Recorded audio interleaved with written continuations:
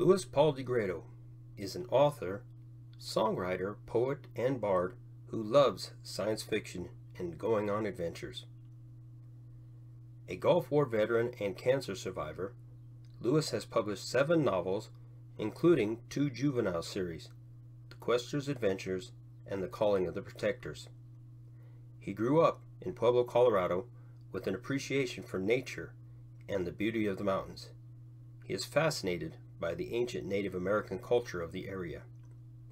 After a tour in the United States Army, Louis went to Colorado State University and achieved his MBA.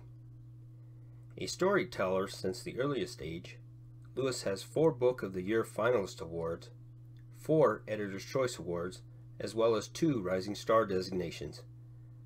To read more of his work and more about him, you can visit him online at the World Wide Web literarylou.com.